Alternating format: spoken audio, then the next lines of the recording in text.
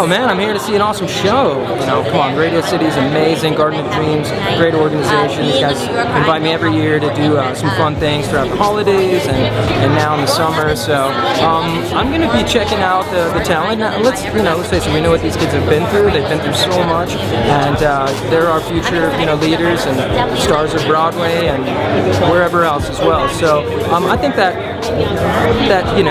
really enhances the show for all of us as the audience. But I'm really happy for them all. This is a great honor to be here in this building with all the history. So I think it's just such a great night for these children to be able to get up on stage at Radio City and perform.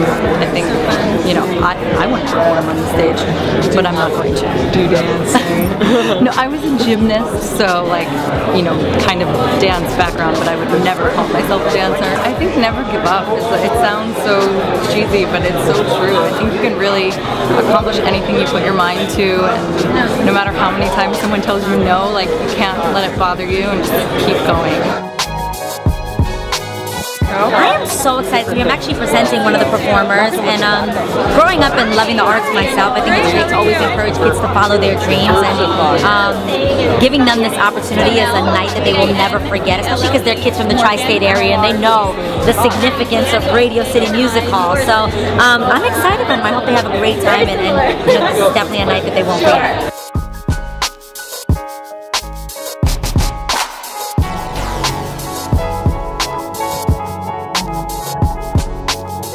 I think it's great for kids to always have a goal, something that they're always striving for, and because that's just how life is. I don't think it's in anyone's nature to want to be complacent, and for kids to have a goal and to always have something to work at, I think that's great for them. We took the arts and we used it to empower each other.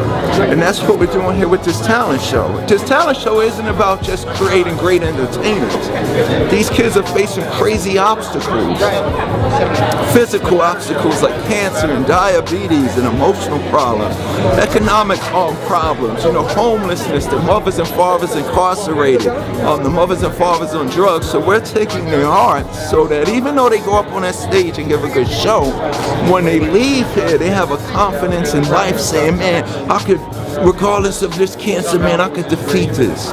Regardless of my homeless situation, I could make it to school.